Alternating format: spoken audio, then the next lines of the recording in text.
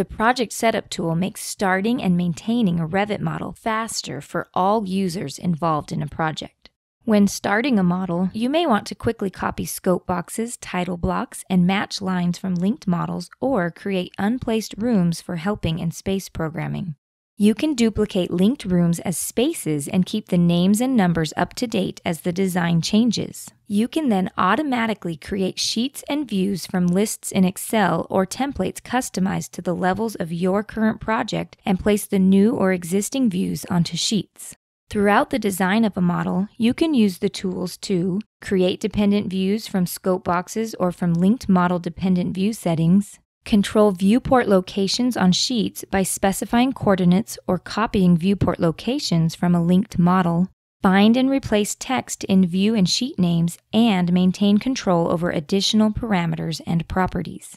Duplicate multiple views at once, apply multiple view templates to all selected views, manage project revisions shown on sheet title blocks, and much more. Let's go through an example to show how this tool can be used to save countless hours on your next project. In this example, we'll start in the Project Setup tab by using the Copy tool to copy title blocks, project information, match lines, and true north from the linked model. If you have multiple links, you can select the appropriate link from the selector at the top. The selected link is used for all linked model functions of the tool. You can also set the room bounding property of the link if needed. Now we will use the space creation tools to create MEP spaces matching the architect rooms. We can come back here to update the names and numbers if they are modified later in the link.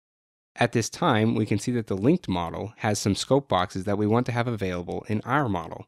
After copying, you have the ability to rename them if desired. This tab also has a tool for creating unplaced rooms by typing a custom list or importing a list from Excel. Now we will use the Create Sheets tab to set up the sheet names and numbers for our project. Let's first assume that you have a list of sheets in Excel that you received from the project manager. You can either just type the information in the table at the right, or click the Edit in Excel button to copy and paste the values in. Once the Excel file is saved, just click Reload from Excel, then click the Create button. We can see that all of the listed sheets were created.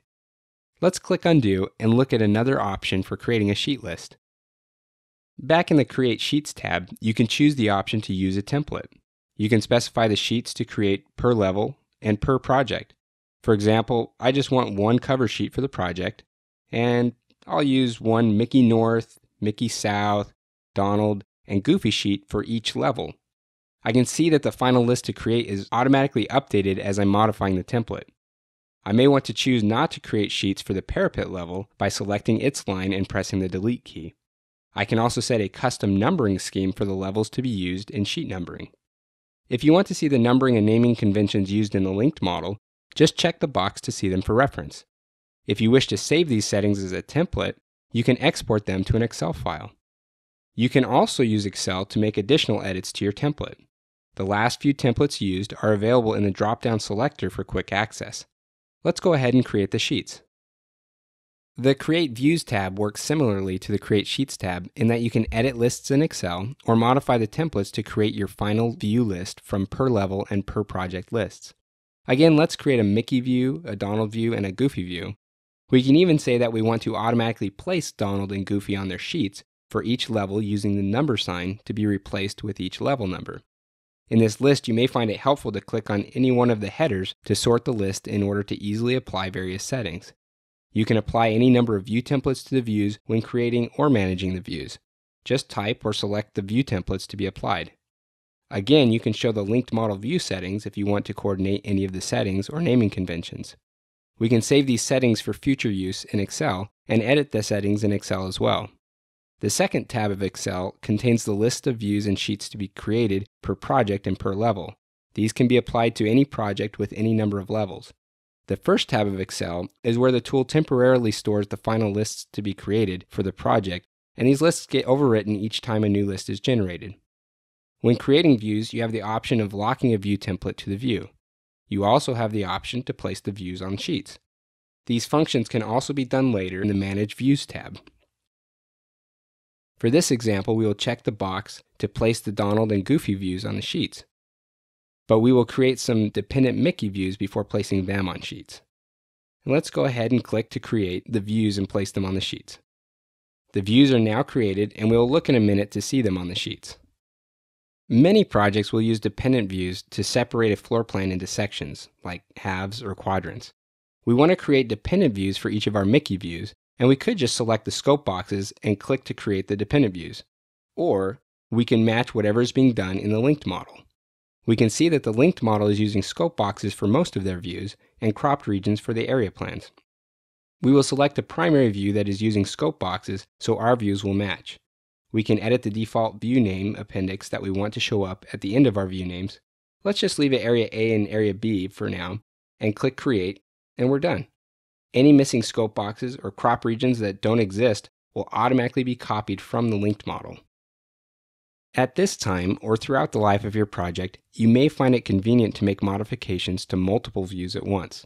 For example, we can search for all views with area in the name, and you could change scale factors, phase settings, or other changes by setting values for all views at once. Let's discard these changes at the moment. Let's find and replace Area A in all the view names with North and Area B with South. We can also place the views on the sheets by simply typing or selecting the sheet number. Let's place the first floor Mickey views onto sheets E201 and E301. Remember that all of these changes can also be edited in Excel for convenience. After applying the changes, we can open the sheets to see that it has just placed the views in default position on the sheets. What we really want to do is match the positions used in the linked model. Here is the linked model opened in a different session of Revit, so we can see where they place their viewports on the sheets. The good news is that you won't have to open their model to match the viewport placement. Back in the tool, in the Manage Views tab, we can check the box to compute viewport locations, which will show you where the viewports are currently placed and allow you to copy the positions from other views in the same model or from the linked model. To use viewport locations in a linked model, you can select the viewport in the linked model list and then just copy the location to all desired views using a button. Click Apply, and we can see that the view positions have changed to match. In this tab, there are also buttons to quickly perform other functions, such as applying multiple view templates to multiple views, locking view templates, deleting, or even duplicating multiple views.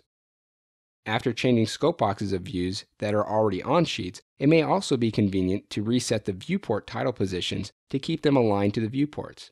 For control over additional properties and parameters using Excel, remember that you can always use the Parameter Transformer tool on the toolbar as well. The Manage Sheets tab allows you similar control over common sheet properties in the interface or in Excel. This tab also allows you to select a revision in the project and see all the sheets that are affected by the revision. You can also apply the revision to all selected sheets, so the revision information is displayed on the title block of those sheets. The Project Setup tool will save hours or days starting up a project and will continue to save countless hours while maintaining a project. Make sure your design teams and collaboration partners are making efficient use of the tools available to them. Visit the website for additional tools and resources to help you on your next projects.